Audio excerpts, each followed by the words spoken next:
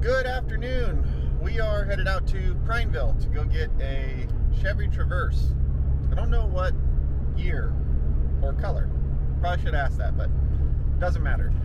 It's broken and we need to tow it. So I guess these people ran over a pitchfork and it went up into the bottom of the transmission, and the car got locked up into park and wouldn't move at all or roll in either direction. So they had it towed to their house, and I guess while they were trying to winch it up on the rollback, something broke and popped free in the transmission, and now it will roll forward if you push it, but not backwards, and has no park or anything like that. So perfect situation for the wheel lift and dollies, since none of that matters. I just grab the front wheels, grab the back wheels, pick it straight up, and off we go. So we're gonna go grab that and tow it back over to Redmond to a shop, and then see what other trouble we can get into. But first, we're getting fuel. See?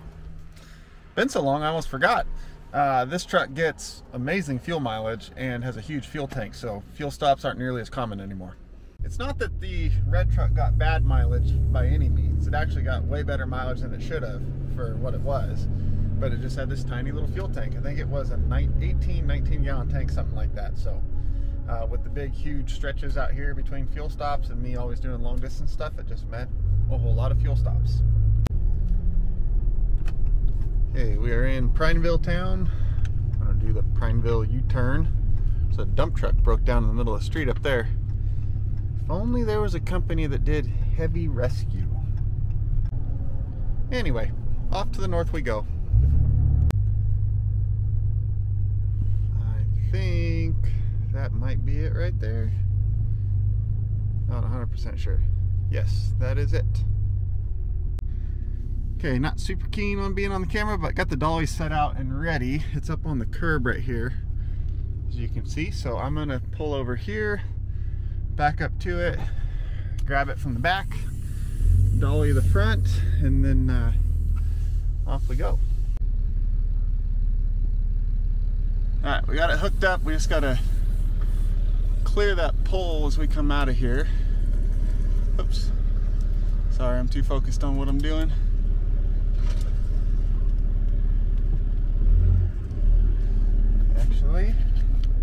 Okay, sorry about that. I actually had to like stop filming and pay attention to what I was doing, so I didn't rip that front bumper off when it dropped off the curb like that. But I just lowered the back end down right to the ground to help kick the front bumper up a little higher, and then slowly eased off the curb with the dollies, and it all worked out. So now we are going to hit the road and head back to Redmond, and I should be able to film unloading all that stuff on that end, so that'll be good. Wow. Just pulled into the body shop, and this lot normally has like 5 cars in it. It is slammed full. So where am I gonna put this one? This is nuts. It's not even winter time yet. Dang. All right, well, let's go for a walk around and see what we can do here. Okay, it looks like my best bet. I'm over there, circle around here, pull back out the driveway, and then kind of zigzag it back into this spot. So I think that'll work. God dang.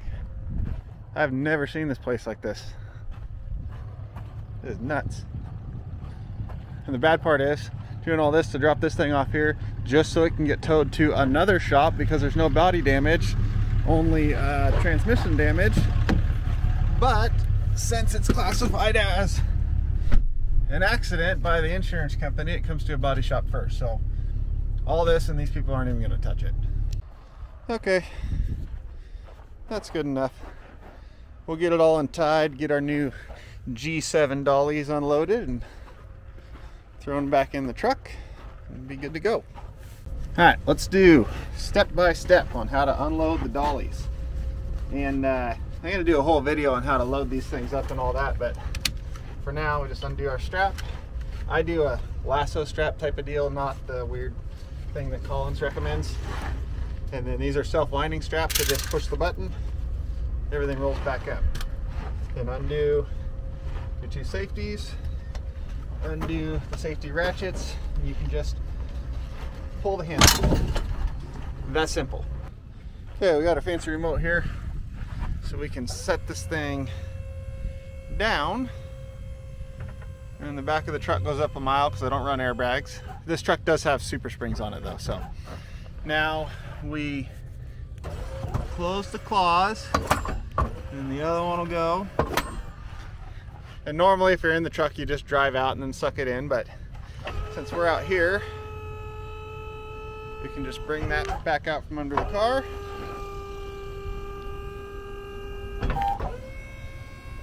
And then fold it up.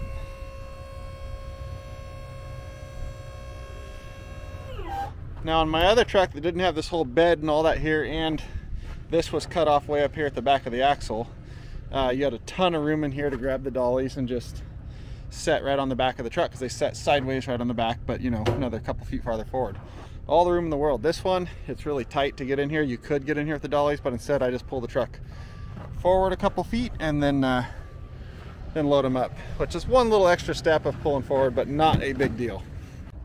So here's the other thing about the new dollies, is say you got to get them out from between two cars like this. Normally you pick them up and you try to shimmy like this and not hit them into the car or whatever.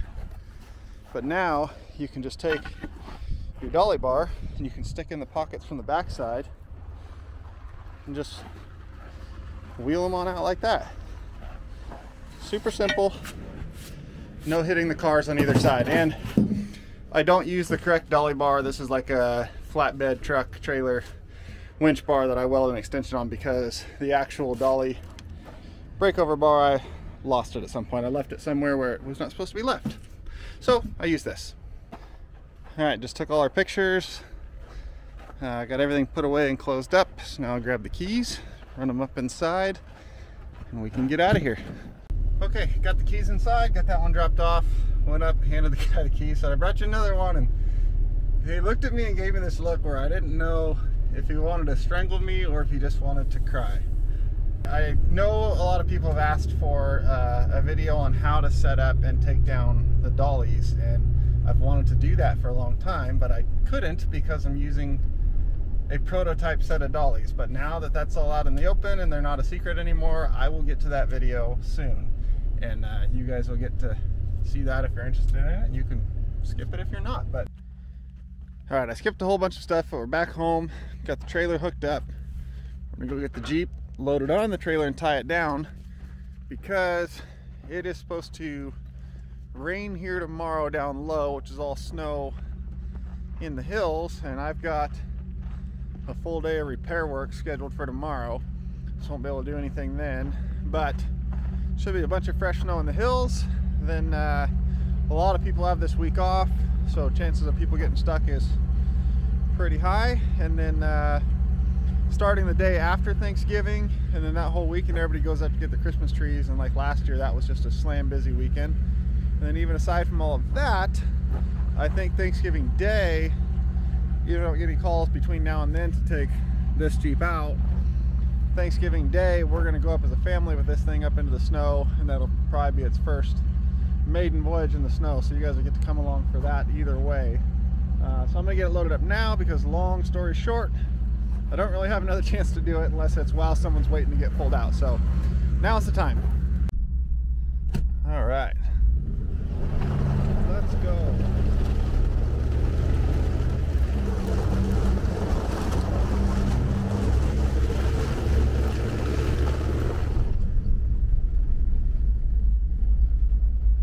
I cannot wait to get this thing in the snow.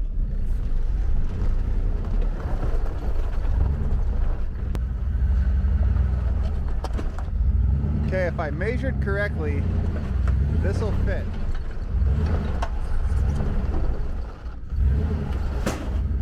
It sounded like I hit a fender.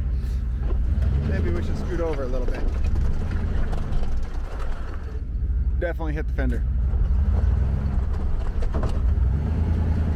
This is really gonna suck if it doesn't fit.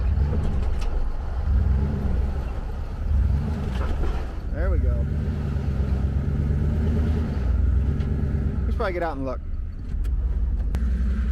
Oh, I can come over a couple inches over here.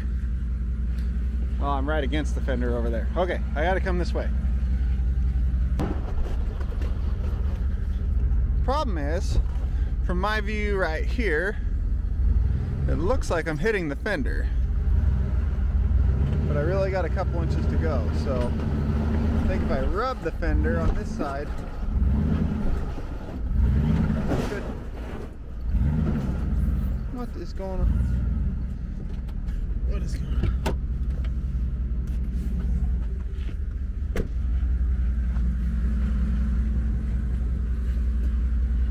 God dang it, I hooked it again.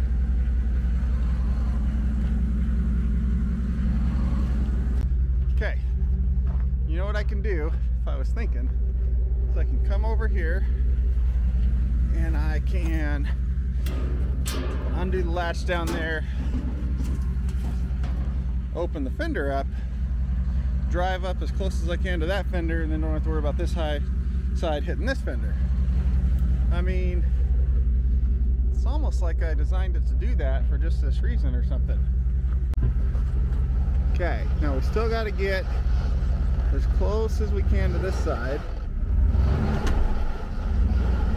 Like rubbing it hard, or the back end ain't gonna fit.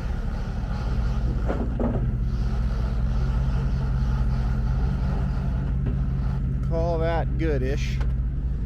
Okay, it didn't work at all because, I mean, I got it up there, that worked just fine, but once I got it up there, I didn't have room to swing that back over to fold it, so I had to take it back off, fold that back closed, and then go up really careful. You can see it's there,